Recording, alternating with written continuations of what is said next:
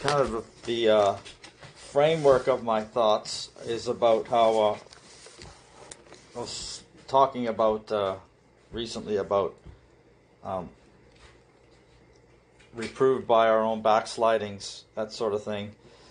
So backsliding is sort of slipping back from something you used to, a position you used to have or whatever. So maybe we'll address what that position is and call it like the first love. And nothing new here, but it's just part of my meditations and everything. So I'm not sure how it will unfold, but we're in a press to return. And I guess, return to our first love. I heard another preacher say it recently, that you've lost your first love. And I still remember the first time one time I had said that. It was Brother Stair, actually. Brother Stair was preaching, and he was referring to the scripture, and I anticipated it and said it before I preached it. And I said, yeah, you lost your first love. And he said, no, you left it. So that's a good distinction. It is. So I've always remembered that moment. From that moment on, I made sure that whenever I meditated on the first love, we didn't lose it, we left it. Right? So that's an important distinction. So we return, right? Return to the Most High. We'll cover some various principles in all of this. But when you are a Christian, if you're one, like the Bible says, that God has foreknown, predestinated to be conformed to the image of His Son, to them that He foreknew, them did He also predestinate. Predestined, foreknown. Jacob have I loved, Esau have I hated. And God said this before the children were born. They didn't have a chance to do good or evil, that the purpose of God according to election might stand, not of works. So it's the election of God. It's the work of God. It's the decision of God. It's the ordinance of God. It's the preordinance of God. Known to God are all His works. And some of this takes the form of being like God knows us so well, He knows how to frame circumstances around us to cause us to approach, right? Blessed is the man whom thou choosest and causes to approach. Because there's none that seek after God, no, not one. They are all together unprofitable. They have all gone out of the way. Nobody seeks God. You don't seek God, I don't seek God. Nobody seeks God unless God decides to intervene or interject or get involved and cause you to change your consideration of things. But God doesn't do that as a direct imposition on your will. He does it externally through circumstances, through afflictions, to give your will the opportunity to come forth of itself. This is a very important part of worship. Jesus said, the earth brings forth fruit of itself. It brings forth fruit of itself. The husbandman that labors has long patience for the precious fruit of the earth. God wants your response to come out of your heart itself, because then it's meaningful. It's worship, right? It's not forced. It's not manipulated. It's not coerced. You know, I pointed a gun to the woman's head and I said, you tell me that you're madly in love with me or I'll kill you. And of course she's going to say, I'm madly in love with you. But is she really? You know what I'm saying. Now, sometimes, we have to force the issue and name names and confront things when things get dangerous and things get out of hand. But first and foremost, the initial goal of God is to bring forth that fruit out of the earth itself. For the earth brings forth first the blade. Yeah, first the blade, then the ear, then the full corn in the ear. And that's the way fruit is. It's a developing. It's like first you bring forth the blade or the foliage or the leaves, and it's not it's not the actual perfect fruit yet, but that's okay because it's developing, and from that becomes the blade, and then within the blade can grow the fruit or the full ear of the corn. And so God has long patience for it. He's very patient for it. And so it's a real wisdom of judgment. It's a real wisdom of judgment that you, whether you expose an issue and force an issue or not. Like I say, sometimes you do. Sometimes you have to force an issue because of our stubbornness, our blindness, the peril, the danger that we put ourselves in, or what have you. But ideally, the real goal is, let the earth bring forth fruit of itself. So we have the condition of worship here, an act or a deed towards God that's meaningful toward Him. It's like I always said, if I'm a father and I have a son, I can tell my son every day, son, it's Monday again, Monday morning, would you please take out the garbage? Okay, Dad, I'll take out the garbage. But after a while, I'm hoping that he'll all by himself, he'll say, oh, gee, Dad, it pleases Dad to take the garbage out on Monday. And look, it's Monday. I guess I'll just go ahead and do it. Right? Isn't that more meaningful? Doesn't that show a little more respect and honor and acknowledgement of his father? Yeah, so that's the perfection we're talking about. As we've heard often, repentance is the purest form of worship. We heard that statement a lot, and I've always taken that further and tried to expound it. Why is repentance the purest form of worship? Because by scriptural definition, repentance is against thee and against thee only have I sinned and done this evil in thy sight, as David said in Psalm 51, I guess it is. And so what is repentance? Repentance is the turning of the heart, the sorrow of the heart. It's the godly sorrow of the heart, and the issue is between the individual soul and God. And no man is interfering with that. It is an issue exclusively, purely, when it's pure repentance, it's between you and God. When it's pure. And then nobody else can interfere, no one else can get the glory. All right, but that just remember, repentance towards God can come from between you and God as a result of a man preaching the Word of God. But as far as exacting things out of each other as individuals, that's not really the goal. That's not really ideally the way God wants it to go. As I said before, the finger of God. They said Jesus casts out devils by the prince of devils, Beelzebub. And he says, hey, if Satan casts out Satan, then his kingdom is divided and it can't stand. He said, now if I with the finger of God cast out devils, right? So what was the power of Jesus to cast out devils? It was the power of the Holy Ghost. So the finger of God is the Holy Ghost. So the finger of God is what you point with, right? The Bible talks about putting forth of the finger. Right? Hey, you're wrong. You shouldn't do this. You shouldn't do that. I mean, there's a time to single out actions and deeds, as I said. It's not that that will never happen. But I'm talking about ideally, this is what God is after. That the Holy Ghost is the one who identifies the individual's fault and you get convicted. And then therefore your response of repentance is between you and the conviction that the Holy Ghost put upon you. Now the preaching of the Word of God assists the conviction. The preaching of the Word of God describes the holiness of God, the purity of God, what's required of us as Christians, gives you a standard to compare your actions and deeds to, and so that you can come to the conclusion that you fall short, you need to repent, and the Holy Ghost can convict you. As we said before, the Spirit of God without the Word of God has no tool to work with. You have to provide doctrine, preaching in the church. The doctrine, the understanding, the counsel is what the Holy Ghost uses to convince you. Right? It's like the law. The law was given so that you have something to compare yourself to realize you don't measure up. If you didn't have nothing to compare it to, how would you know? So through the law is knowledge of sin. Through the doctrine of Christ is the knowledge of God, and it gives you the potential to come under conviction. But the Holy Ghost is the finger of God. The Holy Ghost is the one that says, hey, Jonathan, you acted this way yesterday. You know that's not right. Or you know that this is not what charity would dictate or suggest or, say what is required and what have you. So the Holy Ghost becomes the finger of God, the identifier of the particular individual. Now we're getting into something where God is dealing with each one of us as individuals. He says, you have not chosen me, I have chosen you. Let's get back to something before I get into that too.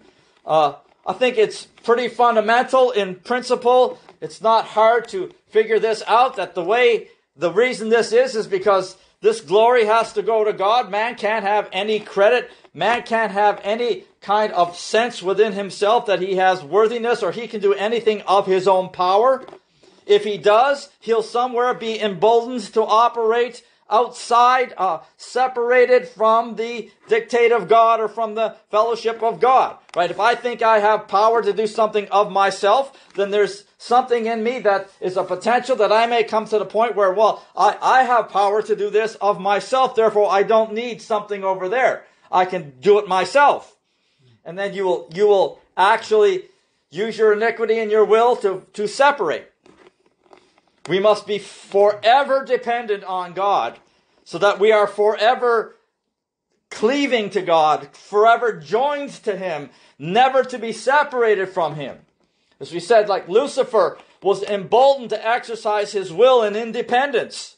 I will be like the Most High God. That's an act, an exercise of will in the absence of God, of acknowledging God. All you need is one act, one deliberate act of will like that, and you begin the separation from God. That is an act of separation. Every act of self-will, every act of independence is traveling. It is another movement away from God, however small you think that movement away from God is. But if you want to deviate from the will of God even just a little bit, when you do that, at the beginning it may not seem like much, but remember, we're going to multiply that throughout all eternity. Right? So, it's like if we have two parallel lines, as I said before, one of those lines is the will of God, and the other line is your will. You want those lines to run with each other, together, throughout all eternity. And you say, well, I'll just deviate just a little, just a 0.00000000001 gazillionth of an inch to the right. And it doesn't seem like much, but multiply it throughout eternity, and the more you go through eternity, the more separated you are, and you will be forever separating, getting further away and further away and further away from God. And here's another thing. There is nothing in creation that is static or stays still or stays the same. It never stays the same. Of the increase of His kingdom and government and God's glory, there shall be no end. It will be ever increasing. More glory and more glory and more glory. And the same to the people who are in hell. It'll be more torment and more torment. Everything is progressing. Everything is progressive. Everything is getting more and more and more and more. As you can see, even as the example of what's happening now on the face of the earth. How did all this sin and iniquity have access to start polluting the world and the whole structure of the world and the whole structure of the material world? Because Adam and Eve was in the transgression. They partook of the fruit. They disobeyed the command of God, and they obeyed the serpent, and then they surrendered their dominion to the serpent, who was Satan, and now Satan is the god of this world, and as the result of that one little deviation from what God said, just one little bite from the fruit, one little thing, just a little thing, it has now multiplied and progressed to fall out to everything evil that's ever happened in the face of the earth. Came out of that one little, seemingly insignificant, minor deviation, so-called, from what God said in the garden. So don't underestimate that. That's why we've heard, and when we were at the farm, Brother Sturr would say, not one iota of iniquity can enter into the kingdom of God. We have to be with God eternally. So God is calling us. You have not chosen me, but I have chosen you and ordained you that you should bring forth fruit and that your fruit should remain. He said, I've called you by name. I've called you by name. Put his finger on you. Said, you. Carl, Rich, Jonathan, Chuck, whatever. I called you by name. Singled you out. Decided to save you. Started doing things to cause you to approach. So it's God that works in us to will and to do His good pleasure. So of course the will has to be there so that we have the opportunity of worship, and yet that will has to have the knowledge that it can never operate, assume that it has its own power or its own merit or its own dependency that it doesn't need anything else. You must, because that will embolden you to activate your will in eternity away from God. And not necessarily even away from God, but independent of God, which I guess implies away from God. It's the beginning of you moving away from God. So, all of that's very important and fundamental to salvation and worship. So we're talking about God putting his finger, the Holy Ghost.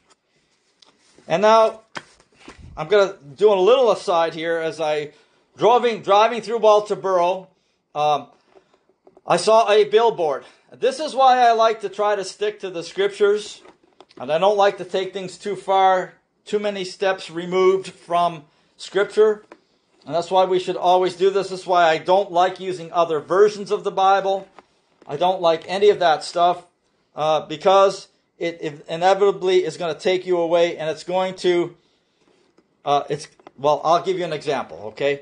First of all, before I give you the example, I'll remind everybody what we heard about Richard Wurmbrand, the statement he made. He said, Jesus is the truth, and the doctrine of Jesus Christ is teachings about Jesus. So it's true, so it's the truth about the truth.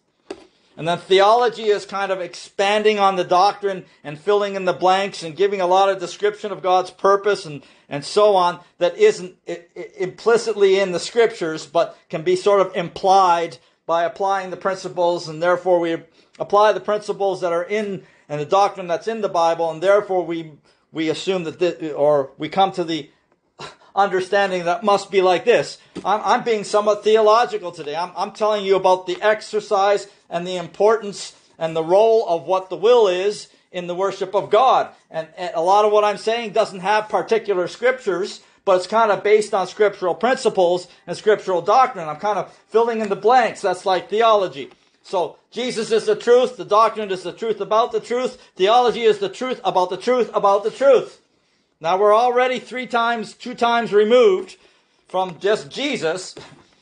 You want to watch that. If you keep going on a trail like that, you all of a sudden you separate the truth from God. You separate it from Jesus and the scriptures. And I'll give you an example. It's not that there isn't true doctrine. There's true doctrine. It's not that there isn't true theology. There is true theology. That's revelation and theology. But every time you take a step away, there is a potential there. But let me tell you what I mean. For instance, I'm driving in Walterboro, and there's a billboard with a picture of Abraham Lincoln. Abraham Lincoln. And it says, "A house divided against itself shall not stand. Dash. Abraham Lincoln." Well, Abraham Lincoln didn't say that. Jesus Christ said that. Yeah. Jesus Christ said that, "Oh, you cast out devils by the prince of devils." He said, well, a kingdom, a house divided against itself cannot stand. Now, I'm not taking anything away from what might be the integrity of Abraham Lincoln, but what men have done is they have taken a saying of Jesus and they've ascribed it to Abraham Lincoln. If you ask Abraham Lincoln, I would hope and probably believe he had no problem confessing and acknowledging that he is quoting Jesus Christ. But that's not what it said on the billboard. Yeah. So somehow we got too far removed, and Jesus all of a sudden is now out of the picture. That's my point. You get too far removed from the foundation and the source of the truth. First, Jesus himself, or Christ in you, or the Holy Ghost who's leading and guiding you into all truth, using the Holy Scriptures, which are expounded to you by preachers as doctrine, and then later on added to with a little bit of theology to insert and give you a bigger view of the grand eternal purpose of God and to reveal it to you, to fill in the blanks. But you get too far removed, and all of a sudden, where's Jesus? Where is he? So they're saying Abe Lincoln said that. See, that's what, patriots are like that.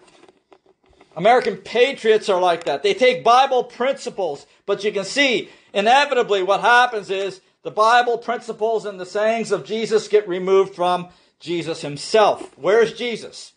And in this counsel, in this discourse of understanding and doctrine, I'm going to do my best to get to Colossians, and I want to address the issue of letting no man rob you of your reward in a voluntary humility or in a worshiping of angels.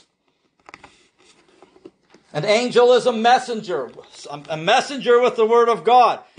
We all know the Bible talks about how men of God have honor, and prophets are not without honor, and we're in a generation that despises dominion, and we shouldn't despise dominion, and all of that. But there is a degree that you can lose your reward in a worshiping of angels, where a man gets more preeminence and honor and, let's say, respect or intention, or captures more of a part of your conscience and devotion and adoration than Jesus himself. I've been pressing this issue over and over and over again. If we're standing in front of preachers and he's preaching well, and you might say, what a preacher. I don't think that in and of itself there would be anything wrong with that if the motivation would be to honor that the preacher was a man sent from God. But if you have 100 what a preachers and no what a savior, nobody ever says what a savior, all they say is what a preacher. Yeah. You see, you understand? There's a balance in this. It's like I said, there's all kinds of things that could be legitimate or acceptable if it was done in its proper degree or proper measure. But as soon as you do it in excess, in superfluity, the excessiveness takes it beyond its degree and pollutes something that would otherwise have been acceptable if it was done in its proper measure. You know, the people feared the Lord and Samuel. Yeah, you fear the Lord, but you fear the Lord first, then Samuel. And in times of conflict, where the prophet, it conflicts with the word of God itself, you go with the word of God. Balaam was a prophet. He was perverse. The dumb ass, he saw the angel. He saw the angel with the drawn sword ready to kill the prophet. Where was his allegiance? It was to the angel. It was to the angel. So, what I'm saying is, let no man rob you of your reward. Let's stop there and take it to Isaiah 51.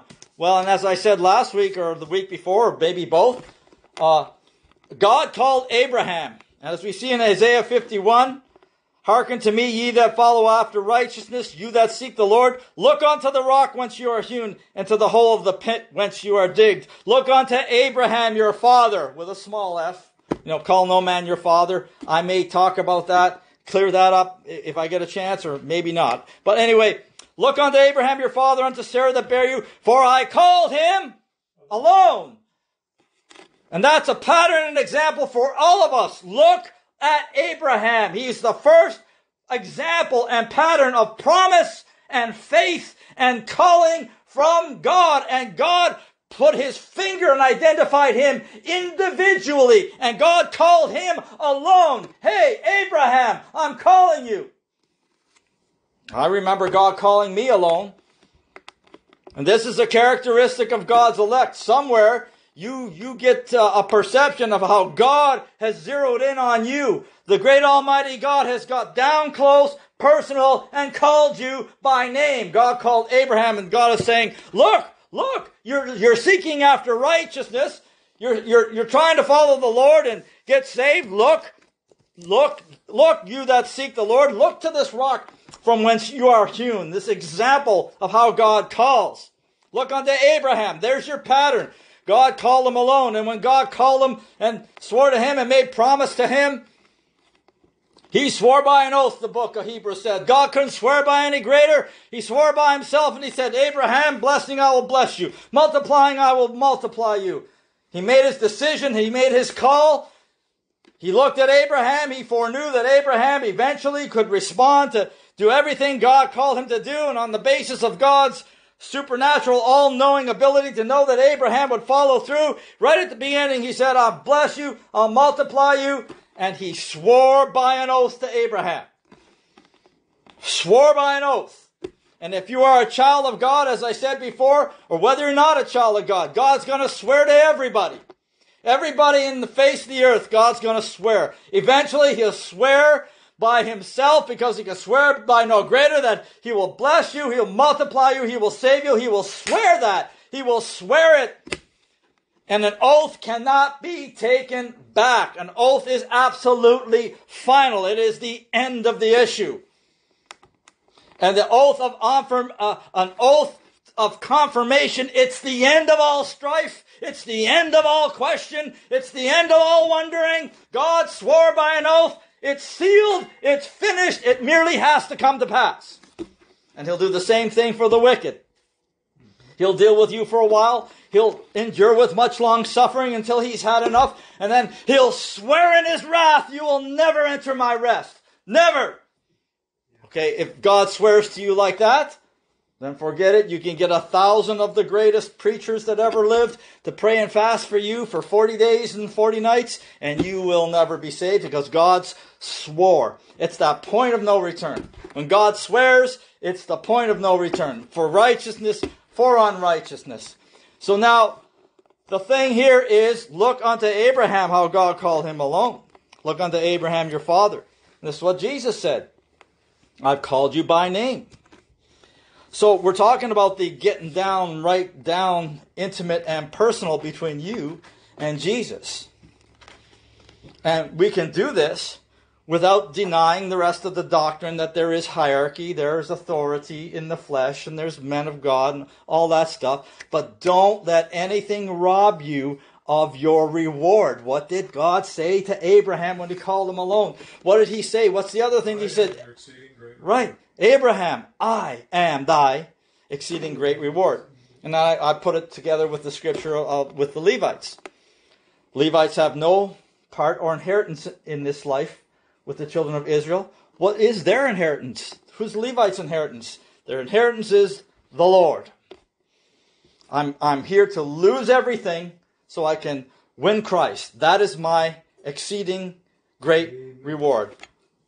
To get to the point where I get it in the deepest part of my being. I get it. God is interested in me. He's talking to me. He's reproving me. He's correcting me. He's comforting me. He's blessing me. He's visiting me. Not to make it sound iniquitous, but it has to get to that personal. That's the biggest part of having root in yourself when you know all that stuff. You have root in yourself. And the Bible's saying don't let anybody rob you of that personal pursuit in exchange for worshiping of angels. Where it's not that the angel or the messenger isn't worthy of some sort of honor, but in comparison, right? In comparison. What happens if the angel is perverse? If Balaam is perverse? You can't honor him above God, right? You can't do that. And the dumbass didn't do it. Okay. And so don't let anyone rob you of your reward in the voluntary worshiping, humility, voluntary humility and worshiping of angels. The other scripture there is in the Psalms. It talks about how the children of Israel in their idolatry, what did they do? They worshipped an ox. They worshipped the similitude of an ox that eats grass instead of God. Well, put it together with what Paul said in Corinthians. Thou shalt not muzzle the ox that treads out the corn. And he says, do you really think God's saying that because he cares so much about oxen? They're just animals. Or is God saying it for our sake? Like, is this like a type, a figure of something else? He says, no doubt for our sakes he's saying it. The ox is the preacher. The corn is the seed, the word of God. So right now, I'm an ox. I'm treading out the corn. I'm treading it out. Right? We're plowing and we're inserting the seed and we're packing it in and putting some water on it and hoping it grows. God's sending forth his word is like the seed, and it shall prosper in the thing where he sends it to. So we preach, we sow, we plow, we water, and we do it in hope. We do it by faith. And God decides what's going to prosper, where it's going to prosper, how much it's going to prosper. One sows, another waters. Who gives the increase? God gives the increase Paul said, once Paul said, I transferred these things in a figure to myself and Apollos, that you ought not to think of us more highly than you ought. Well, go ahead and honor, but not more highly. Not at the expense of forgetting God. No, not 50 accolades for the man and 1 or 2 for Jesus. You see what I'm saying? Don't let any man rob you of your reward.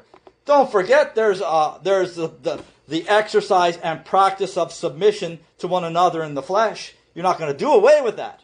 But I'm talking about the balance, the degree of things. So anyway, that's where I'm at. And this is something that's very characteristic of our first love. I can tell you me, when I was saved and I finally got filled with the Holy Ghost, it was like the 4th of July or something like that, you know. And I walked around and it seemed like the anointing, not seemed like, it was, the anointing of the Holy Ghost is like on me 24 hours a day, full of the love of God, crying all the time. I wanted everybody to know about Jesus. I was totally consumed. Nothing but Jesus. I didn't care what was going on in my life around the world. But I was just one track mind. Jesus. All it was is Jesus. Jesus. He's my reward. Jesus. Jesus. He has the preeminence. There's no other devotion to other men or anything. It's all Jesus. All Jesus. Isn't that a characteristic of your first love? You left your first love. You forgot that He is the top of it all. He is the reason. He is the reward. He is what you want to cultivate, the relationship. He's the one that wants to get close and personal and single you out and put His finger on you for everything. I mean, for reproof, for conviction, for comfort, for consolation. So what did they do? They changed the glory of God and changed it into the image of the similitude of an ox that eats grass. That's like the Christian, it's like modern Christianity as we know it, organized Christianity, honoring a church and calling it the Lutheran Church.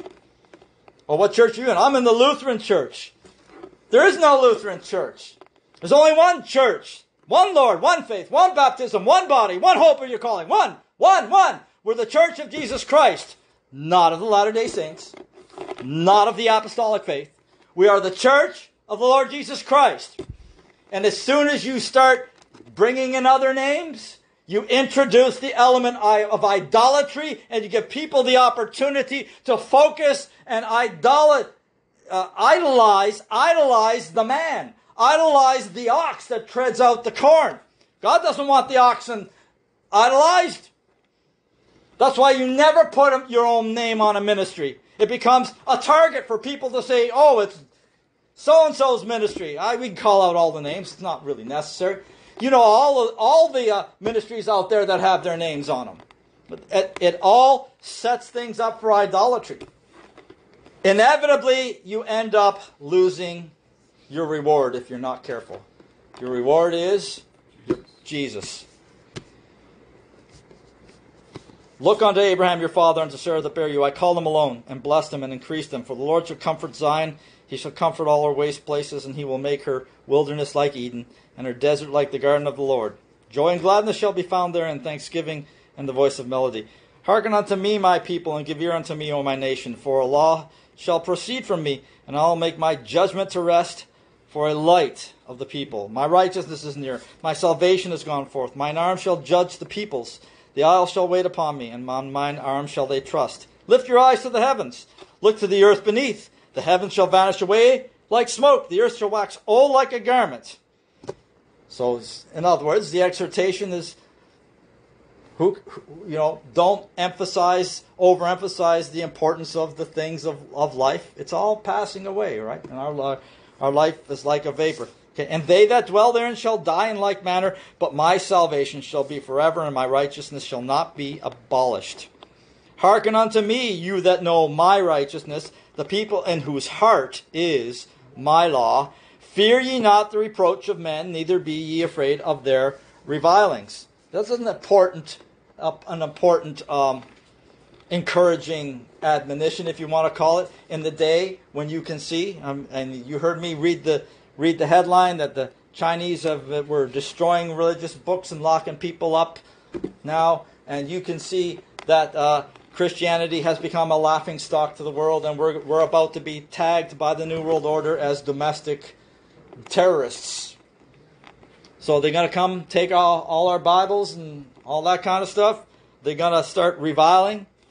If you go to YouTube, there's all kinds of stuff on YouTube and social media of people absolutely making a complete troll and mockery of people like all the prosperity preachers. And they're fomenting a disgust and a mockery and a hatred towards everything that says they're Christian. And that reproach is headed our way. It's going to fall on us.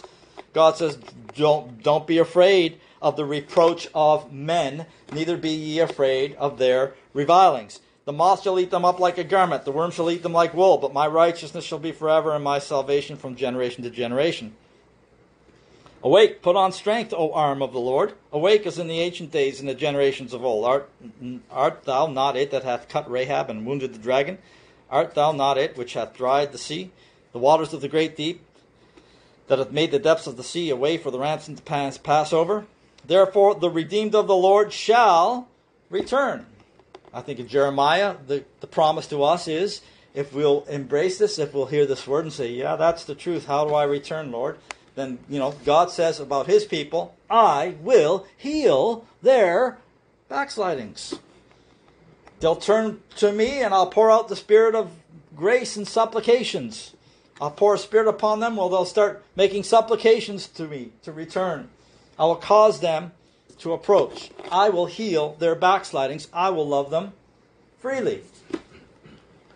This is what awaits us as a return to our first love. Therefore the redeemed of the Lord shall return. Come with singing unto Zion. Everlasting joy shall be upon their head. They shall obtain gladness and joy. Sorrow and mourning shall flee away. And this next part of this chapter is something that's very, very close and personal to me. When I came out of the Overcomer ministry and didn't know if I'd ever teach again, and I was afraid of many things. I was bearing the threat of people over me in the Lord from Brother Stair himself, his threatening declarations of my demise, destruction, my challenging my very status with God. And it plays on you. You wonder, is that really true? You wonder. It plays on you. And during a number of visitations that I received from the Holy Ghost, as God put his finger on me, and this is very, very important to me, because this is where my root and self got strengthened and cultivated. Okay? So listen to this then. Even I am he that comforteth you. Who art thou that thou shouldest be afraid of a man that shall die? And who art thou that thou shouldest be afraid of a son of man, which shall be made as grass? And forgettest the Lord thy Maker. Now it doesn't say that you despise the Son of Man. It doesn't say that you stop regarding the fact that the Son of Man has been placed in a position of authority, and for the sake of the position itself, you should, not despise that, as David didn't despise Saul, as they disputed with the devils, would not bring against the devils a railing accusation, all that kind of stuff. There is the underlying regard and respect for authority in general, whether they're righteous or unrighteous, whether they're backslid and apostatized or not. You understand? But there's a degree of comparison. You're afraid of a man that's going to die. You're afraid of the Son of Man threatening you, and he's just going to be like the grass. Here today, gone tomorrow, but you forgot the Lord, your Maker. And there was a time, I was so distracted. My eyes had fallen to the ox, the similitude of the ox.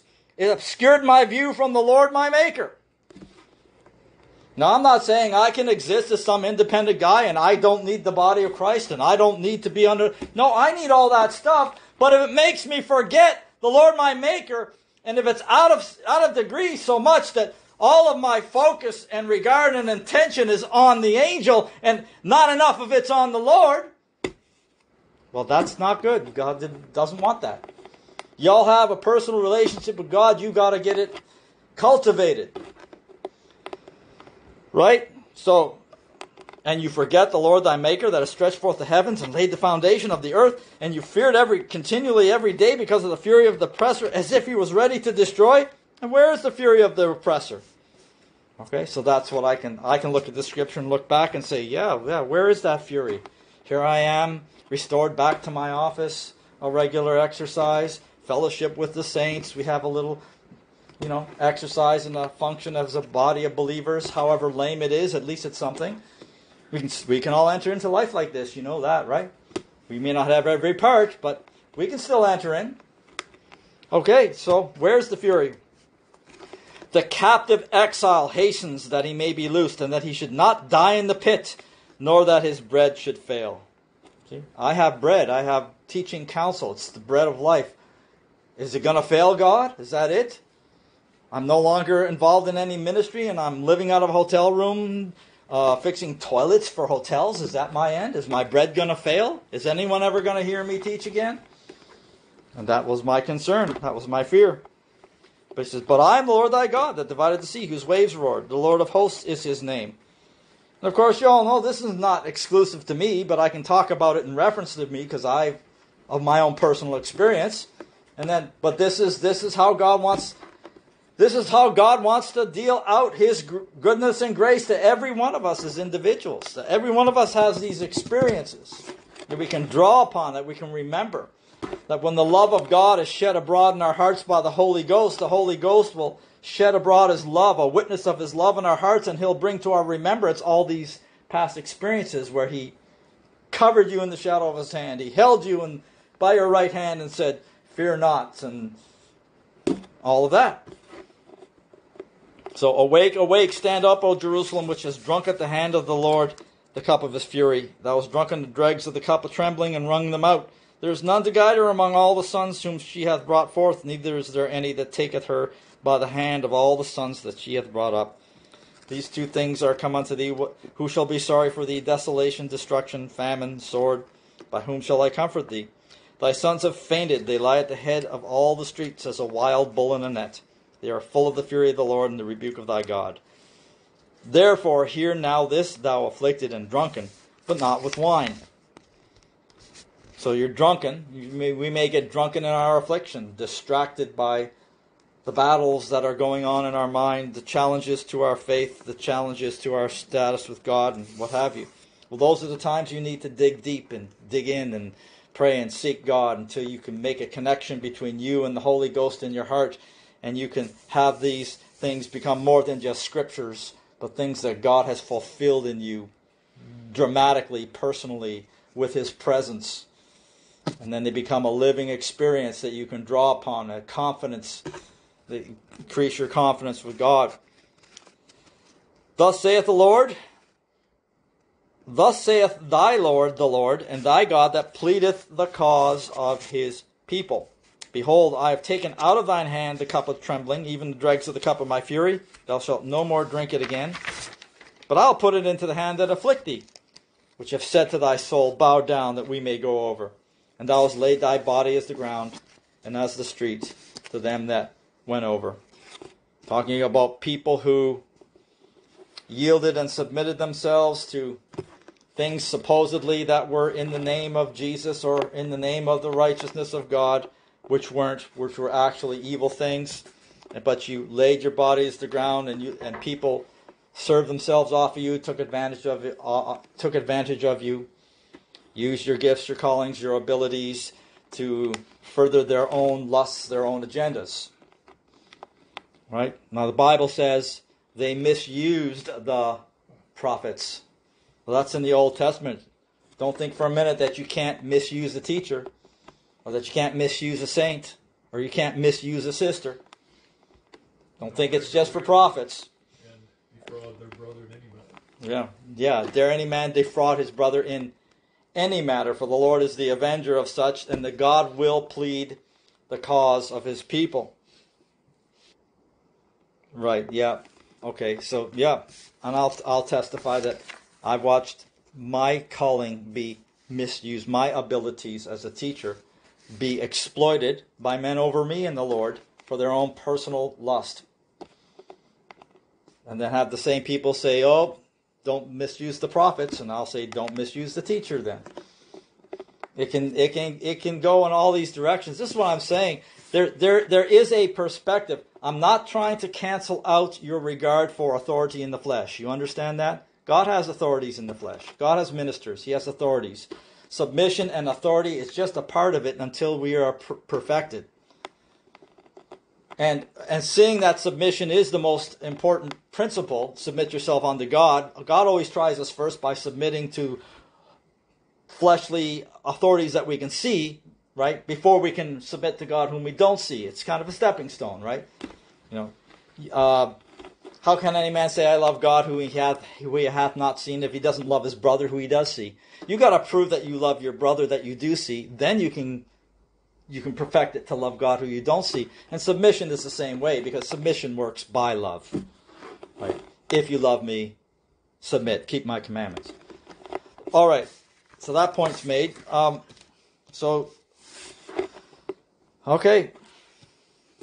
But God says after a while, when people use you and abuse your anointings and callings enough, and he delivers you, he says, well, now I'm going to put the affliction, you were afflicted by all of that. Now I'm going to put the affliction in the hands of those who afflicted you.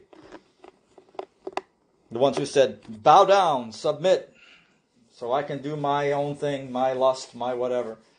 And you laid your body as the ground and all of that. All right, now moving on, Isaiah 55. Ho, everyone that thirsts, come to the waters. He that hath no money, come ye, buy and eat. Come, buy wine and milk without money, without price. Wherefore do you spend money for that which is not bread, and your labor for that which satisfieth not? Hearken diligently unto me, and eat ye that which is good. Let your soul delight in its fatness. Incline your ear, come unto me, hear, and your soul shall live, and I will make an everlasting covenant with you, even the sure mercies of David. This goes back into God's swearing by his holiness, entering into the covenant, making a promise, swearing by himself that he'll love you, he'll save you. Behold, I have given him for a witness to the people, a leader and a commander to the people. Behold, thou shalt call a nation that thou knowest not, and nations that knew not thee shall run unto thee, because of the Lord thy God, and for the Holy One of Israel, for he hath glorified thee. Seek ye the Lord while he may be found, call ye upon him while he is near. Let the wicked forsake his way, and the unrighteous man his thoughts. Oh, so repentance is not just casting out the thoughts of unbelief, but it's also forsaking your wicked ways. I'll emphasize that as long as I can. I'll make the point, because I'm going to try to bring this into the doctrine of the Nicolaitans, and I'm going to hopefully read something here that really shows, especially what we came out of in the Overcomer ministry, how first the doctrine of the Nicolaitans becomes deeds and practices, and then afterwards, as Brother Kirk said in one of his messages, first it became, you have the deeds of the Nicolaitans, which thing I hate. Then later on, and as the church ages progressed, you have the doctrine of the Nicolaitans. First it becomes deeds, then it becomes a doctrine. Now this is directly related to people who do not want to stop their sin, and therefore they have to pervert the word of God and turn it into a doctrine to allow the progression and continuation of evil and sin. This is directly related to the Nicolaitans. I hope I have a chance to get to it. All right. Well, anyway, let the wicked forsake his way, the unrighteous man his thoughts. Let him return unto the Lord. He will have mercy upon him, and to our God, and he will abundantly pardon. I know the thoughts I think of you, God said. Thoughts of peace, not of evil, to give you an expected hope in your latter end. We're coming to the latter end.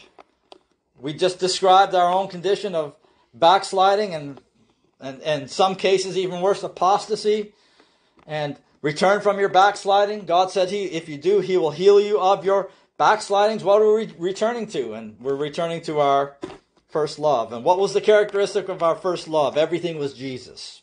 He was our great reward. But somehow Christianity has degenerated into a worshiping of angels.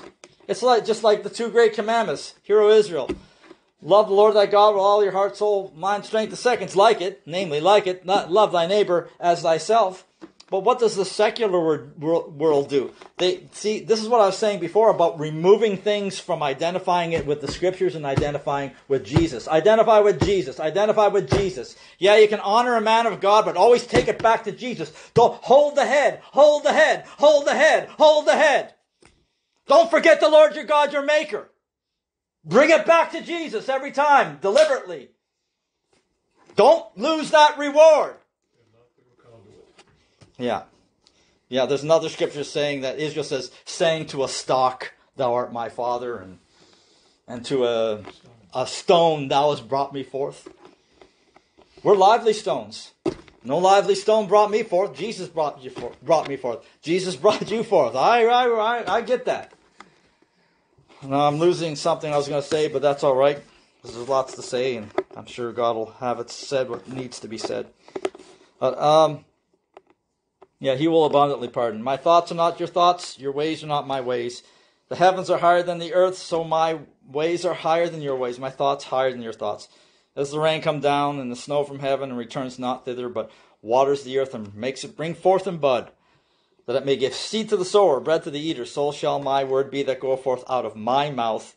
It shall not return unto me void. It shall accomplish that which I please. It shall prosper in the thing whereto I sent it. So there it is, the word of God. If any man speak, let him speak as the oracle, the mouthpiece of God. So that identifies that scripture with preaching and doctrine. Let a man so account of us as the ministers of Christ, stewards of the mysteries of God. Moreover, it is required in stewards that a man be found faithful. Moreover, with me, it is a very small thing that should be judged of you, or of man's judgment. Yea, I judge not my own self, for I know nothing by myself, yet am I not hereby justified, but he that judges me is the Lord. Judge nothing before the time until the Lord come, who will bring to light the hidden things of darkness, and will make manifest the counsels of the heart, and shall every man have praise of God. See, should be no Lutheran church, should be no Jimmy Swaggart ministry, none of that. The worship being the similitude of an ox that eats grass. And what was the gold? What was the sin of Exodus 32 while Moses was up in the mount? They made a golden calf. And gold represents honor and glory and things that draw attention. They made the calf a golden thing and worshiped the calf instead of the Lord. Don't let anybody rob you of your reward. And I'm not speaking against men of God. I'm not speaking against honoring men of God. I think all of you here should know that. And I'm just saying that in anticipation of the challenges that might come to this kind of counsel. Okay? But anyway, let's go on. These things, brethren, I have in a figure transferred to myself and to Apollos for your sake, that you might learn in us not to think of men above that which is written, that no one of you be puffed up for one against another. Who maketh thee to differ from another? For what hast thou that thou didst not receive? Now if thou didst receive it, why dost thou glory if thou hadst not received it? And I always point out in the accounts of Jeremiah 23 and Ezekiel 34, woe to the shepherds, woe to the pastors, destroy and scatter the sheep of my pasture. It talks about with force and cruelty you've ruled over them, and it gives all the indictment against the pastors, scattering the flock, living unto themselves, seeking their own, getting their own pleasure, making havoc, and all that kind of stuff. He says now, you know, they had rams and then they had he-goats. They had, you know, sort of, there's a hierarchy in animals, right? You have animals have hierarchy. They have a pecking order. Chickens have a pecking order. Even the animal kingdom testifies of rank and authority. But then finally God says, I think in Ezekiel, but now I judge between cattle and cattle. I don't care if you're a ram. I don't care if you're a he-goat. I don't care if you're top cheese, the Apostle Paul, or the lowest Saint on the totem pole. I don't care who you are. I'm just going to judge you. You're all like a bunch of cattle to me. I'll judge between cattle and cattle. Yeah. If you got the guy who has $500 quadrillion and he sees two kids fighting and two kids comparing themselves, and the one kid says, oh, I got 10 pennies. And the kid laughs and says, so what? I got $1,000. I'm better than you. You know, that's like 100,000 pennies. And then the super duper quadrillionaire is looking at them both, shaking his head. You're both just a bunch of punks to me. right? Because I got the $250 million. I don't care if you got 1,000 or you have a penny. Both of you are just nothing. And besides, I'm the guy that gave it to you. Right? Well, there is a time when God just looks down, and we've been spending a lot of time talking about the state of the church. The whole head is from the top of the head to the sole of the feet. All are profane, from prophet to priest. Everyone deals false. You go on down the line. And I said, we used to say, it's good to identify sin, but it's also good to identify with sin. It's good to identify the backsliding, the apostasy, but it's also very good if you identify with. I identify with the backsliding. I'll freely confess my backsliding. I've described it to you. But I also have a growing confidence, and it's really growing. I am returning. I have a determination growing in me. Why? Because I'm challenged by my own words. I'm challenged by my circumstances. I'm challenged by my own bitterness and miserableness when I get miserable. I'm challenged by it. I've missed something. I've left something. What is it? Back to the priorities. Back to the first love. Never mind this guy, that guy, the other guy. What will this man do, Lord? Well, what's that to you? Return from your backslidings. Oh, so on. So, okay. So, who do you make differ from another? What hast thou that thou didst not receive? Now if thou didst not receive it, why dost thou glory as if thou hast not received us? We all know that in principle, right? I mean, the acknowledging of the mind and the spirit of our minds. Who are we any different than anybody else? What do we have that God didn't just give us? What makes one person better than the other? Nobody's better than the other. They have different endowments of spiritual things, and if one guy's given more is required of him. Right? More is required. It's like I always like the simple allegories of a car. I can have a 53-foot 18-wheeler diesel truck, and that thing that can carry a lot of weight. That can do a lot of work. That can pull a big load. And the old Toyota Prius, so I can't pull a darn thing. Right? So is the Prius better than the truck? Is the truck better than the Prius? Well, the Prius can do some things the truck can't. Did you know that? Like if you go downtown and you want to parallel park in front of the grocery store and buy your groceries, you don't take your 18-wheeler down main drag to do that. Yeah. So it's not like one's better than the other. One's stronger than the other, but that doesn't make it better. It doesn't make it more or less important. It has equal importance. Equal importance. Everybody has importance. Right? So that's sometimes the perspective you gotta renew yourself in from time to time. God can just look down and look at the greatest and look at the least and say, yeah, it's all the same to me. Just a bunch of useless vessels if I hadn't have done something. And so it's like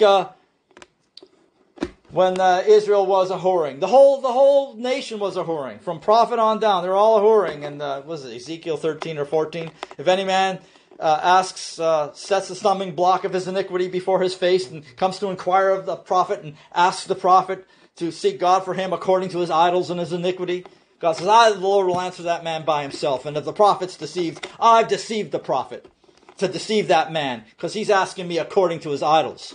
He's not asking because he really is interested in a relationship with God. He's asking for according to the abundance of his idols. He says, because the whole house of Israel has gone a whoring, that I may take Israel in their whorish heart, or something like that. See, the context is, and then he goes on, he says, and the punishment of the prophet's going to be the same as the punishment of the idolater who sought the prophet. So don't think that the prophet, because he was deceived, he's off the hook, because since God deceived him, to get at that other guy who was the idolater. No, you're both idolaters. No, you're both deceived. No, you're both backslidden. No, you're both whatever. You understand? The punishment of the prophet's the same as the one who sent unto him. God was dealing with Israel as a whole. All right, now, and I've often told you the story of when I was in Canada with Brother Glenn, and I began to function in my calling, and I thought, boy, I know a lot of stuff, and I'm not better than these guys. And I mean, I didn't think of that too deliberately in my conscience, but my heart was getting lifted up, obviously. And then the Holy Ghost anointing fell in the kitchen, and me and Glenn and some of the other saints were there. And then for me, the whole room turned into a white luminous cloud, and all of a sudden, all the material surroundings disappeared, and all I saw was all this white luminous glory and Glenn's face. And that's all I saw. And Glenn began to prophesy in the first person, like it was the Lord himself speaking, and it was directed to me, and it was a big rebuke. You know, what do you have that you haven't received? You're not doing the teaching. I'm doing the teaching. Why do you glory like you have the ability? And I don't remember word for word, but, you know, I felt really awful after that. But it was just the first real striking experience of God dealing with me personally on this issue. I'm not even going to say that I have no more trouble with it. I'm sure I do. I slip into a knowledge puffeth up. That's what we all got to understand. But that was a real illustration of this scripture for me. The first time it was that dramatic. Who makes you to differ from another? Why do you glory as if you haven't received something? Like you're the notch above everybody. What's wrong with you? No, you don't differ from anybody down, the lowest of the saints. You're no different. God can turn around and say, I don't care who you are. You're all a bunch of cattle to me, and I'm going to deal with all of you. You understand? This is the kind of perspective I've been in for a while. But now we'll bring it back into the first love and the stuff about the Nicolaitans. All right, so I'll start with the scripture in Revelation. I believe it was the Ephesus. Revelation 2:1. Unto the angel of the church of Ephesus write, These things saith he that holdeth the 7 stars in his right hand, who walketh in the midst of the 7 golden candlesticks. I know thy works, and thy labor, and thy patience, and how thou canst not bear them which are evil, and hast tried them which say they are apostles and are not, and hast found them liars. So there's some good things here. There's some good perceptions. And some good cultivating of the divine nature. You know, thou hast loved righteousness and hated iniquity. All that, right? So elements of that here. And you have borne and has patience, and for my name's sake has labored and has not fainted. Well, I kind of relate to that. I've tried to stick with it. I've tried to labor for the Lord, and I haven't fainted all. You know, I've tried not to faint from striving to know what God's will is, and you can put yourself in there wherever you perceive that. And nevertheless, I have somewhat against thee, because thou hast left thy first love. Remember therefore from whence thou art fallen, or backslidden, and repent, and do the first works, or else I will come unto thee quickly, and remove thy candlestick out of his place, except thou repent. But this thou hast, that thou hatest the deeds of the Nicolaitans, which I also hate. And we're going to see that that's where we are right now. We hate the deeds. We hate the deeds of the Nicolaitans. I think Brother Kirk said they were a conquering priesthood. And there's more to it than that. I'm going to read an account of Nicolaitans that I pulled off some reference material on the internet. Okay? Nicolaitans, a term appearing in Revelation 2, verses 6 and 15, describing members of the Christian congregations who held a doctrine that the Lord hated. Irenaeus said that they were followers of Nicholas of Antioch, a proselyte who was among the 7 men chosen to serve the Jerusalem congregation. That's just historically what they said. I haven't vetted this out. And that's not really what I'm after. You'll see the point I'm making. Who had forsaken true Christian doctrine. He said they lived in an unrestrained indulgence. Unrestrained indulgence. Turning the grace of God into lasciviousness, which is unrestrained or unbridled lust. Excessive lust. Not occasionally falling once in a while and scrambling and trying to fight the fight and fight against sin again. It's unrestrained lust. Over and over. Provisional, deliberate, as I keep saying. This is related to the doctrine of the deeds of the Nicolaitans. So it's very applicable to overcomer ministry and all the things that we've seen that we're talking about. Hippolytus confirmed this by noting that Nicholas left correct doctrine and had the habit of indifference to what a man ate or how he lived or the conduct in his body. Indifference doesn't matter. It's not that important. God doesn't care. It's all covered. You get the idea? This is related to the Nicolaitans. The apostolic constitutions describe them as shameless in their uncleanness. Shameless. Seared conscience. No remorse. No incentive or impetus to return from the excessive, superfluous, lustful, wicked practices that were serving themselves. Although Clement of Alexandria defended Nicholas by insisting that his followers had misunderstood him, he observed that the Nicolaitans abandoned themselves to pleasures like goats in a life of shameless self-indulgence. Now, this church has of Ephesus, God says, you have this. You hate the deeds of the Nicolaitans. I hate that people take grace and it allows them to go into the excess of pleasure and lust. I hate that. And yet, as much as I hate it, God is saying, but you have a problem too, son. You've left your first love. You see what I'm saying? So, it's good though. It's good that you hate the deeds and doctrine of Nicolaitans. Okay, I'll say that in a minute here. In a letter to the church at Pergamum, the Nicolaitans were associated closely with those people who held the teachings of Balaam.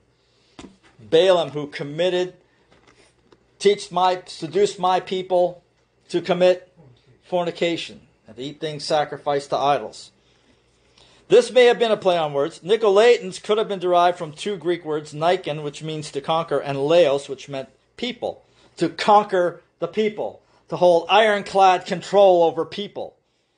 To use gifts and callings and the demonstration and the principles of authority and submission upon the people to exact out of them and hold lordship over them beyond the degree that God wants you. Neither being lords over God's heritage, but be examples to the flock. Jesus said, you guys, you Gentiles, you exercise lordship.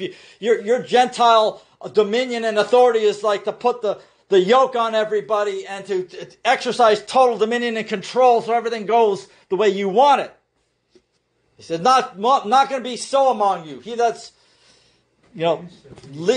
greatest among you shall be, the highest authority shall act like a servant. He'll take the form of a servant. It's not exacting. Authority in the church is not exacting. It's not lordship. Now put that together what I said at the beginning of the message, because God's goal is that the fruit brings forth of itself. There's too much exacting, too much dictating from the fleshly authority about what individuals do and say and eat and who they marry and where they go. Too much exacting like that. You stripped away the platform for worship. You stripped away the conditions where the earth can come forth of itself. You've left oversight and you've taken up lordship to conquer and control the people so that you can use them for your pleasure. That's Nicolaitans. It involves conquering, using your authority to conquer and control. And then it also involves changing the counsel and doctrine of God to allow for that. Right? As it says here in this account, Nicolaitan forsook true Christian doctrine. Oh, God doesn't care what you do. Purity in the flesh is not an issue. It's whether you believe. That's false. But it's changing the true Christian doctrine to allow unrestrained indulgence. I listened to Brother Stair again on the radio today. He said, it's changed the truth of God into foolishness. No, not foolishness. Stan has picked up on this too. It's lasciviousness. Lasciviousness isn't just foolishness. Lasciviousness is deliberately, specifically, unbridled, unrestrained lust. That's what's happened over there. That's what it's become. First, it's the deeds. First, you practice all the unrestrained lust. Then, when conviction tries to hit you, God tries to deal with you. He scourges you, chastises you, and you have to come to grips that you're not right. And God's not allowing this, but you love your lust. Then what do you got to do? You got to change the doctrine. Yeah. Then the deeds of the Nicolaitan becomes the doctrine of the Nicolaitans. And you got to change. You got to corrupt the counsel of God to sear your conscience to continue in it. And so this whole issue of the Nicolaitans is directly relatable to what we witnessed. So he left the correct doctrine and developed a doctrine which is indifferent to what man eats or how he lives. That's very fitting. I wasn't looking for this either. I stumbled onto this. So it was like Balaam. Balaam could be derived from two words, Bela, which meant to conquer, and Ham, which meant people. So even the word Balaam and the word Nicolaitans, their derivation, where they came from, is very similar. So it's related to the doctrine of Balaam as well, which is the same issues. Fornication, things sacrificed to idols, teaching my people. People who would not have otherwise done this without this influence. Remember I was saying the other week, for from the prophets profaneness has gone forth into all the land. We're accountable. Ministers are accountable. We need to be faithful to the call of holiness and purity. If a man is a steward, moreover in steward, a man has to be faithful. Faithful to the call. Faithful to the perfecting of the saints. You glorify God in your body and in your spirit. Story is recorded of the seduction of the Israelites into immoral and idolatrous unions with the women of Moab. Had this situation had not been checked, Israel would have been destroyed as a nation, and attributed the success of this seduction of God's people to the evil influence of a prophet named Balaam, who advised Balak, king of Moab, to follow such a course of action. Balaam became, therefore, in Hebrew history, a symbol of an evil man who led people into immorality and sin. They ran greedily after the error of, they perished in the gainsaying of Korah. Balaam got destroyed in the Old Testament. And I know the Bible, Balaam did prophesy, let me die the death of the righteous. But, you can prophesy something that's true and yet not live to be a partaker of it yourself if your conduct falls away. I can preach to others and myself be cast away. Now, I'm not saying one way about Balaam. I haven't vetted and sought the whole thing out. At this point, I don't believe Balaam was saved, but anyway, that's another issue. But for the purpose of what we're saying here, it's pretty clear. The Nicolaitans and the doctrine of Balaam and the doctrine of Nicolaitans, they run parallel. They're almost like one and the same. It's like Nicolaitans is the New Testament version of it, of what was already a pattern described by the works of Balaam back in the Old Testament. So,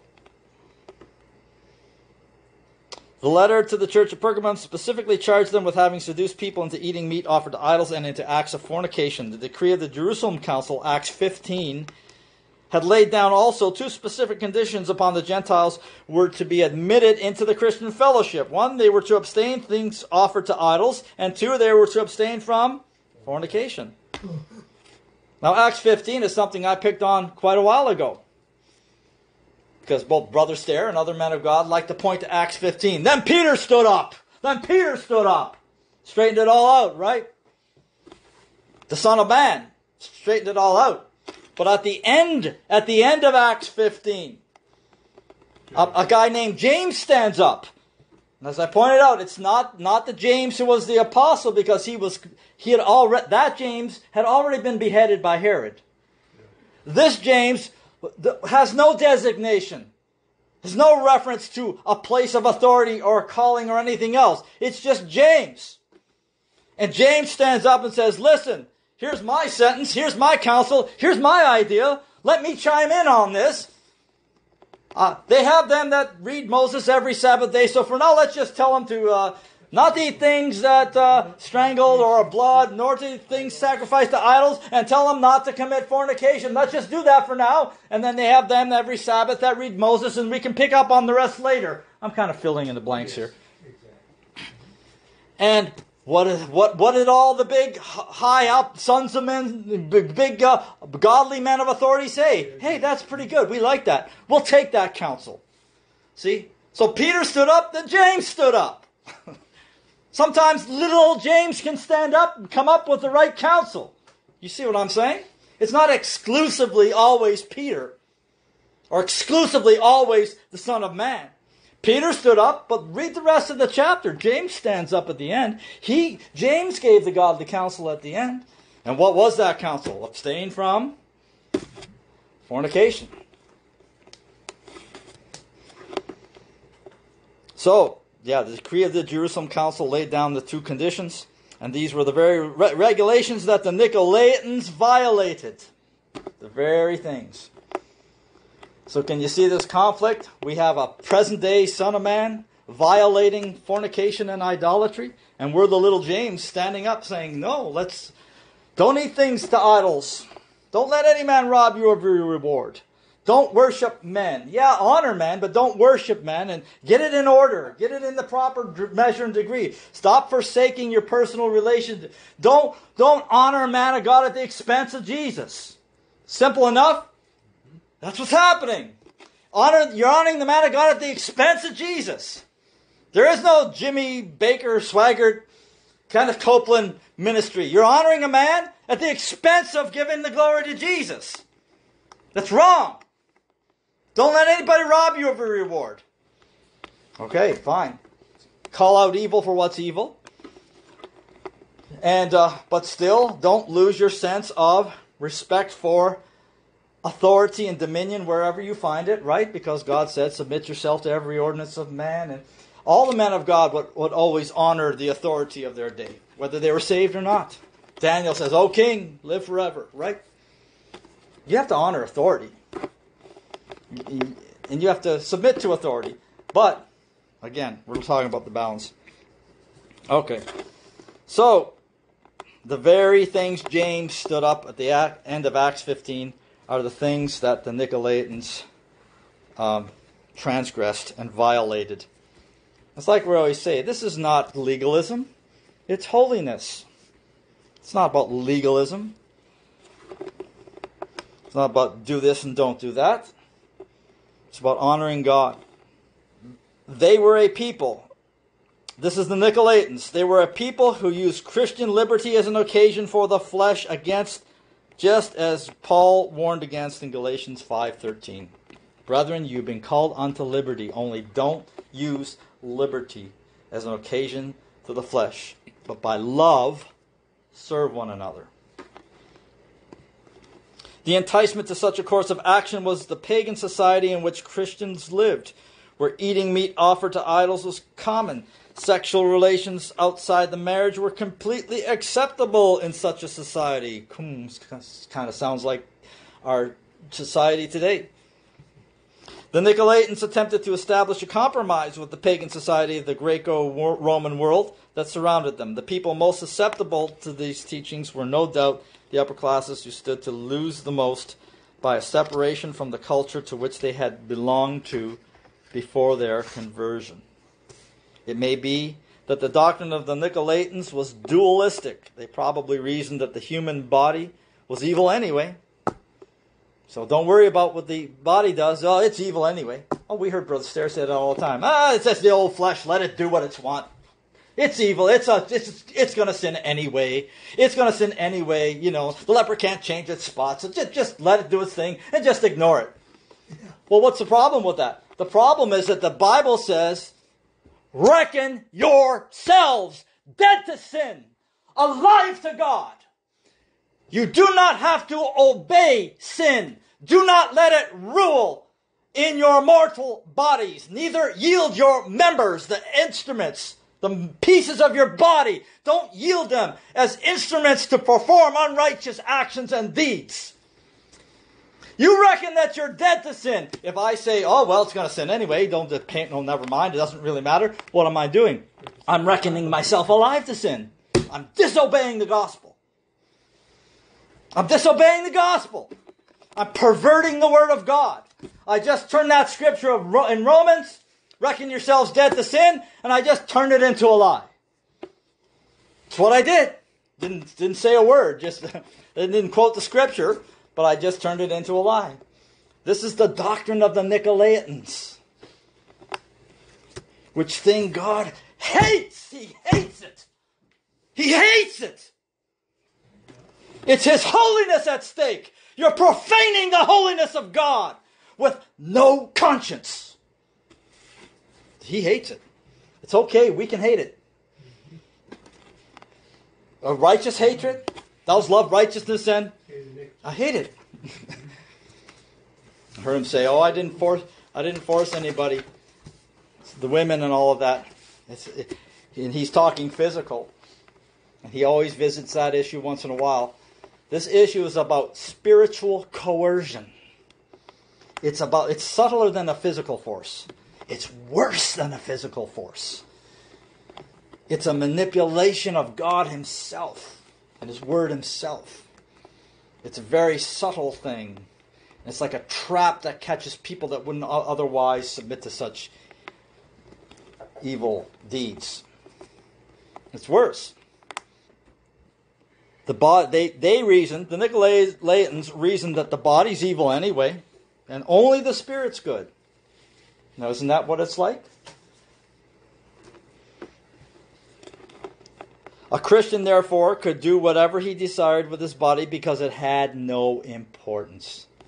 A fool makes a mock of sin or belittles the importance of the body to be the expression of an image of Christ in your flesh. Therefore, you cannot, you're not supposed to commit sin in your body. All right. The Spirit, on the other hand, is the recipient of grace, which meant that grace and forgiveness were the Nicolaitans no matter what they did. It didn't matter what they did in the flesh. They automatically, forever, no matter what, qualify for grace. Now, when the Bible says, "Lest any man fail of the grace of God," what's the context in Hebrews? The context is Esau. He's one of the issues of the context of that scripture. And what did he do? He sold his birthright for a little morsel, a little romp in the sack, a little pleasure for a few minutes with somebody who you're not supposed to have relations with. He sold it for one little morsel. Fail of the grace of God? Well, what is the grace of God supposed to accomplish? For the grace of God that bringeth salvation to the pure and to all men, teaching us that deny ungodliness and worldly lusts. Live soberly, righteously. Live. Not think, not believe, not have faith in. Live. Soberly, righteously, godly. Where? When Jesus comes the second time? No. In this present evil world. There's your mark. Don't take that mark down. Preach that mark. Hold it right up there.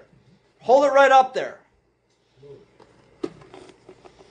So what does grace do? It teaches you that. So what's grace for? Grace is like if we were in the Old Testament and committed adultery, we'd be stoned and that would be the end of it. But grace says, okay, we're going to hold back this penalty. We're going to give you grace. Now look, here's why you shouldn't do this.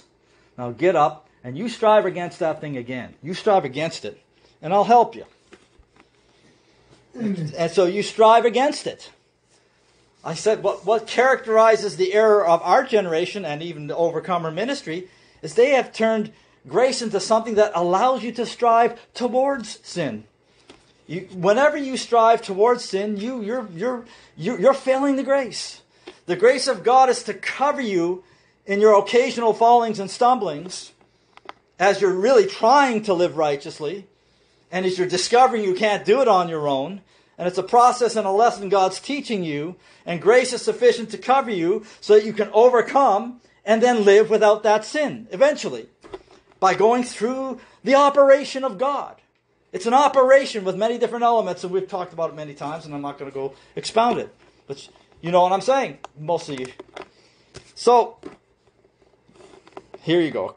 So the doctrine of the Nicolaitans. This is so much like how things were perverted over there. I found it uncanny, actually. A Christian can do whatever he desires with his body. It has no importance. The Spirit, on the other hand, is the recipient of the grace, which meant that grace and forgiveness were his no matter what he did. There were those ready to compromise with the world. They were judged by the author of Revelation to be the most dangerous, because the result of their teaching would have conformed the rest of Christianity to the whole world, rather than to have Christianity change the world or have Christianity transform you into a holy, pure, righteous, living creature, exemplifying the divine nature and giving glory to God and having the righteousness of God and the divine nature on display in your mortal body. Instead, doctrines of the Nicolaitans would have all of Christianity conform to the world and think nothing of continual fornication and idolatry, and God doesn't care what happens in the flesh. Oh, it's going to sin anyway. No, there's no scriptural basis to embrace that kind of thinking at all. That's not the mind of Christ. It's not the mind of Christ. What is it? It's the mind of anti-Christ. Yeah. It's dangerous. This Nicolaitan stuff was dangerous. Perilous times shall come. If any man consent not to wholesome words, even the doctrine of our Lord Jesus Christ, which is according to godliness, is proud, knowing nothing.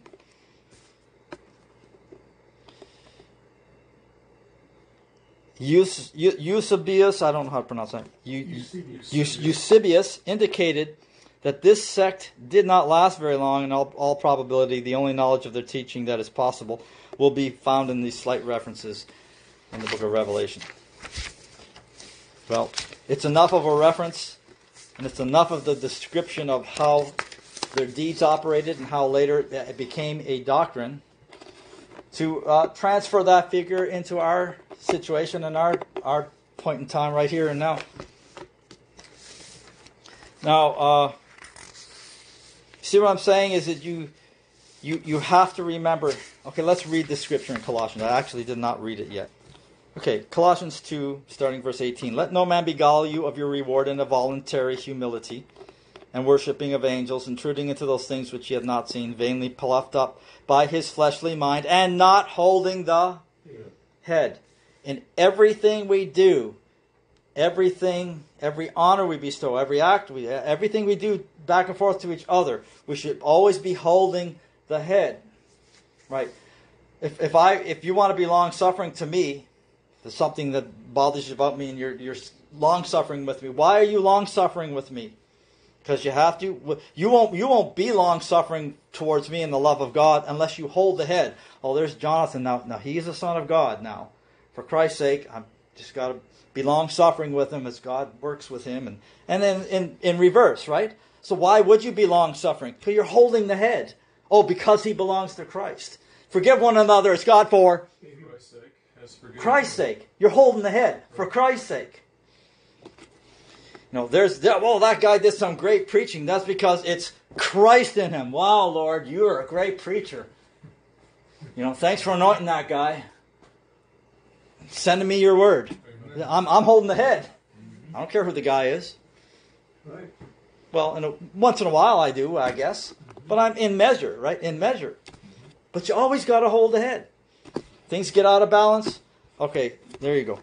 Not holding the head, from which all the body by joints and bands having nourishment ministered and knit together increaseth with the increase of God.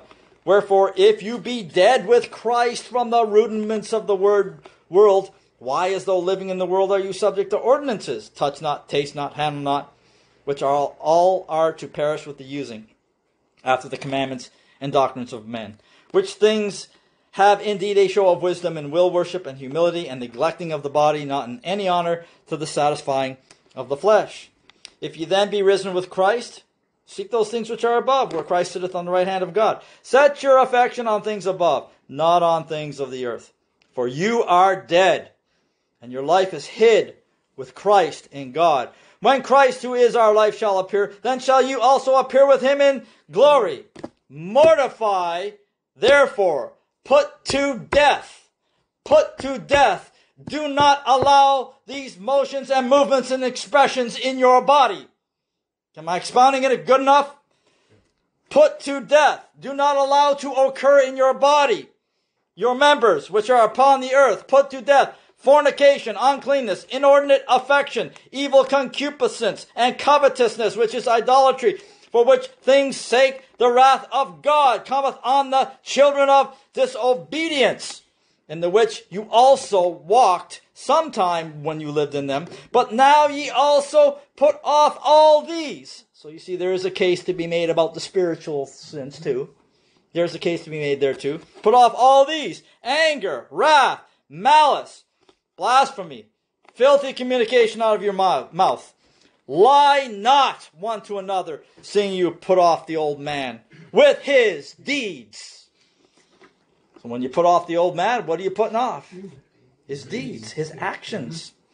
Pretty clear. And I put on the new man, which is renewed in knowledge.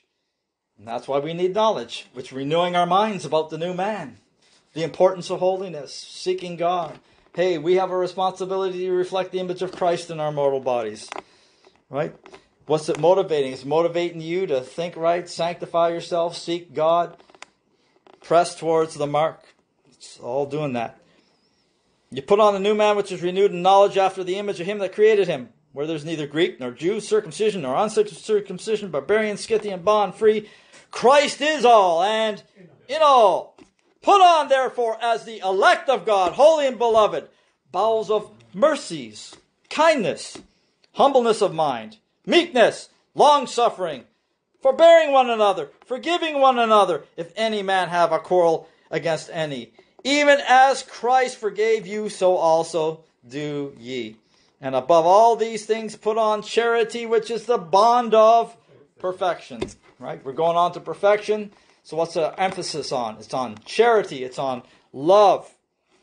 So God says, you've left your first love. You first love God with all your heart, soul, mind, and strength. And then once you are restored and you are made whole, that love of God can be communicated and give increase out into the church. Now, if you are not perfected and you are a wounded soul, then you're preoccupied with your wounds, you're preoccupied with your afflictions, and you're seeking your own resolve, you're seeking your own comfort. Now, love does not seek its own, but people are in a wounded condition sometimes where they can't do anything but seek their own. They need to be healed, they need to be restored, they need to be made whole before they can have the capacity to let love express itself outwardly.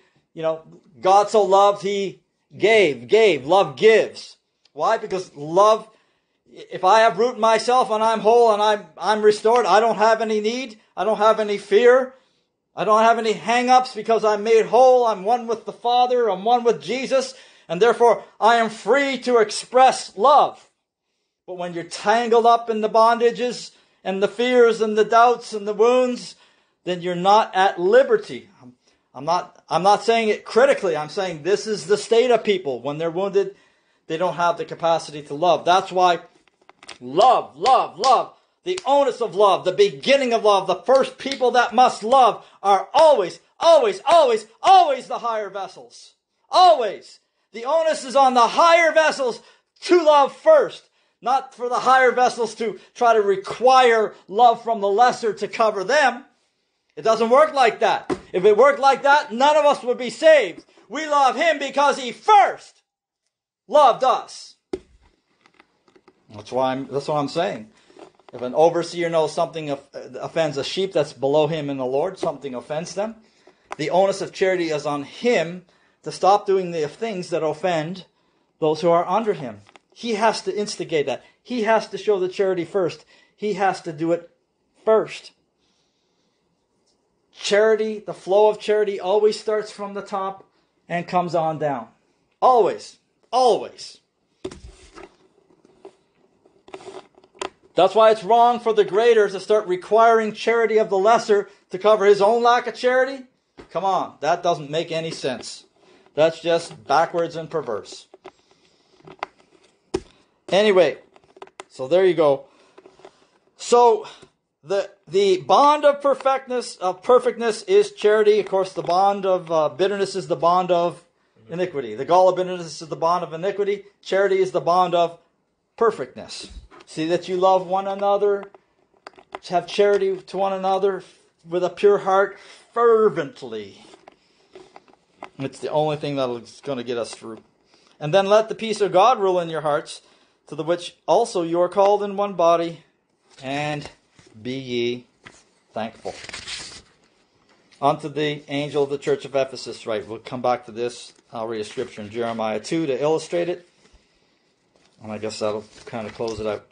Unto the angel of the church of Ephesus write, these things saith he that holdeth the 7 stars in his right hand, who walketh in the midst of the 7 golden candlesticks. I know your works, your labor, your patience. You can't bear them which are evil, and you have tried them which say they are apostles and are not, and found them to be liars. And you've borne, you put up with things, you've borne, you've suffered affliction, persecution, slander, whatever. You've borne, you have patience. For my name's sake you've labored, and you haven't fainted. Nevertheless, I have somewhat against thee, because thou hast left thy first love. Remember therefore from whence thou art fallen, and repent, and do the first works, or I will come unto thee quickly, remove thy candlestick out of his place, except thou repent. But this thou hast, you hate the deeds of the Nicolaitans, which I also hate. That's where we're at. We hate it. We hate what we've seen. And rightfully so. Just can't let it turn into a gall of bitterness. There's always a potential for that. But hey, that's the divine nature. Love righteousness and hate iniquity. Jeremiah chapter 2 illustrates this.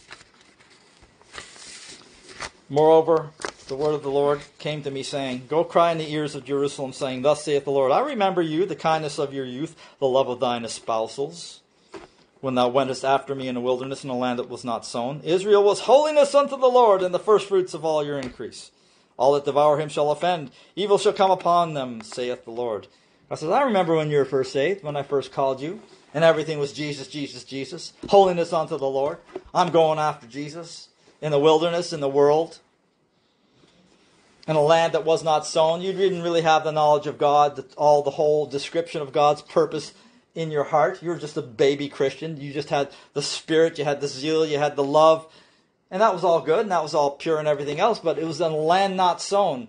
It wasn't sown in your heart yet what the fullness of this purpose of God was all about, except you knew your sins are forgiven, you're getting saved, and all of that.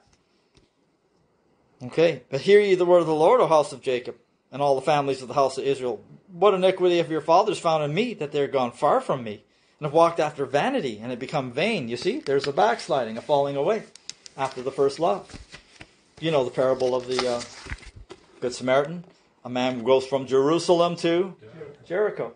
Jerusalem is the holy city. Jericho is the evil city. That's where we went. We went from our purity of when we were first saved, and we just let it all slip, and we're trying to get all entangled from Jericho, that evil city, that walled city. So it's part of the way things are. So anyway, neither said they, what iniquity have your fathers found in me, that they have gone away, become vain. Neither said they, Where is the Lord that brought us up out of the land of Egypt, and led us through the wilderness, through a land of desert and pits, and a land of drought and the shadow of death, through a land that no man passed through, and where no man dwelt? And I brought you into a plentiful country to eat the fruit thereof, and the goodness thereof. But when you entered, you defiled my land. You made my heritage an abomination.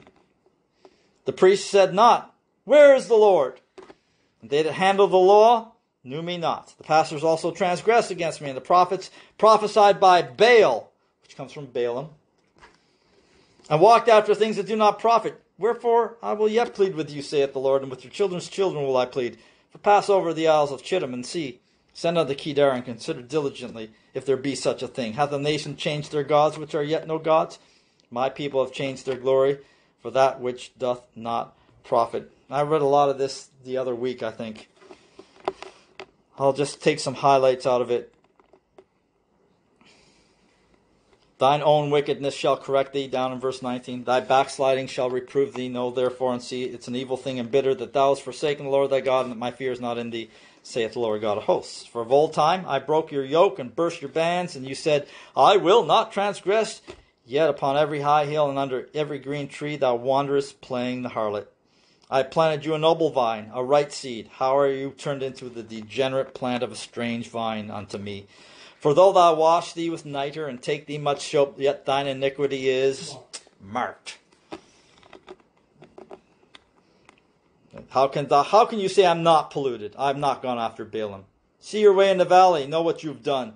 A swift dromedary traversing her way, snuffing up the wind. Wild ass, snuff up the wind at your pleasure. In her occasion, who can turn her away? Whenever you want, at every pleasure, just snuff up the wind towards your lust. And who's going to stop you? Withhold your foot from being unshod. You take a step in life, you take a step in your daily routine. You're taking a step with your foot. You're not supposed to be unshod, unprepared. You're supposed to, and I'm not saying that you get obsessive over this stuff, but hey, let's think about what we say and think about what we do. And what'll happen if I take this course, if I take that course? It's your feet, if you just are impulsive and just snuff up the wind, and there's no preparation in your steps at all, no consideration.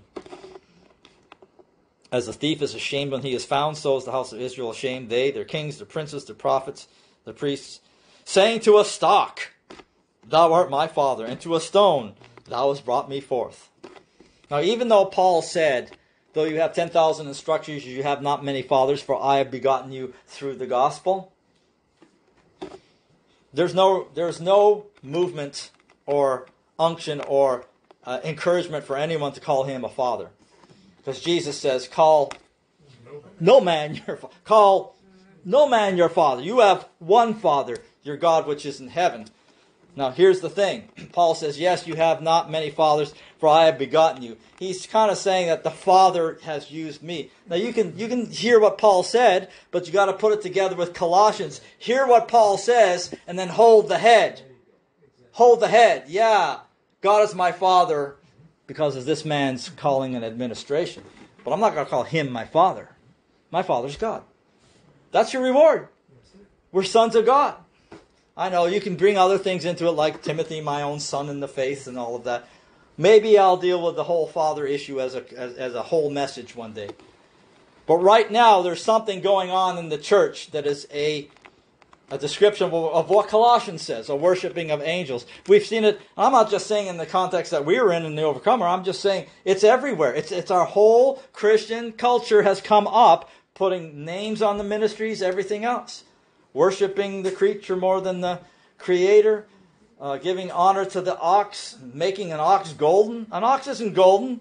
An ox is just an ox. It eats grass and it passes away. Saying to a stock, thou art my father. To a stone, thou hast brought me forth. What they say in the golden calf. Oh, behold Israel. Here are the golden calves that brought you out of the land of Egypt. No, God brought you out. All right. So you see the danger in that. It's taking the glory from God. Thou art my father.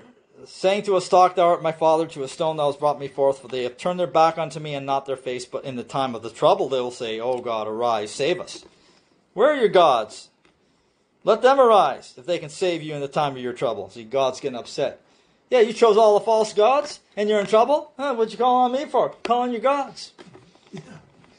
Oh, but God, I'm miserable at these hotels. I can see God saying to me, oh yeah? These hotels guys got you miserable? Call on them. Let them pay for your psychiatrist so you can feel better. If I've neglected God, right? And I put it in reference to guys like Brother Stair and others. Oh yeah, you want me to restore your marriage and your wife and everything else? Well, go to your porn sites and your sex dating websites and get them to finance your marriage counseling. Let them save your marriage. Seeing you turn to them for years, turned your back on me. See what God's doing? He's putting it back in your face. Putting it back in your face. To make a point. See if they can save you in the time of your trouble. According to the number of thy cities are thy gods, O Judah. Wherefore will you plead with me? You've all transgressed against me. See, there is a time to level the playing field. Say, yeah, we've all transgressed. We've all left the first love. In vain I have smitten your children, they receive no correction. Your own sword hath devoured your prophets like a destroying lion. O generation, see the word of the Lord. Have I been a wilderness to Israel, a land of darkness? Wherefore say my people, we are lords, we are independent. We will come no more unto thee. Can a maid forget her ornaments, or bride her attire? Yet my people have forgotten me days without number. So on and so on. Also in the skirts is found the blood of the souls of the poor innocents. Shedding of innocent blood. We talked about Manasseh. That's what I forgot about King Manasseh last week. Is that King Manasseh from one end of the Jerusalem to another shed innocent blood. And it was so bad, it said he shed innocent blood until the Lord would not pardon it. So much innocent bloodshed. But you say, I'm innocent. I haven't sinned. I have no lust. Whatever. I'm all right. Nope, I'm innocent. His anger shall turn from me. Behold, I will plead with you because you're saying I haven't sinned. Why gottest thou about so much to change thy way? Thou also shalt be ashamed of Egypt as thou wert ashamed of Assyria. Yea, thou shalt go forth from him, and thine hands upon thy head, for the Lord hath rejected thy confidences, and thou shalt not prosper in them. Right? In the fear of the Lord, there's a strong confidence. Make no mistake about it. Everybody's fighting for some kind of clearness. And if you can't get clearness, then you'll strive for searedness, which is the counterfeit clearness. Seared conscience. And you'll try to hold this confidence based on your Nicolaitan false counsel doctrines that allow all this excessive amount of sin. And you'll put forth your confidence. But there is a confidence that's not in the fear of God sometimes. And God is saying, that kind of confidence, you're not going to prosper in that kind of confidence. Right? The righteous are as bold as a lion. Bold. Forthright.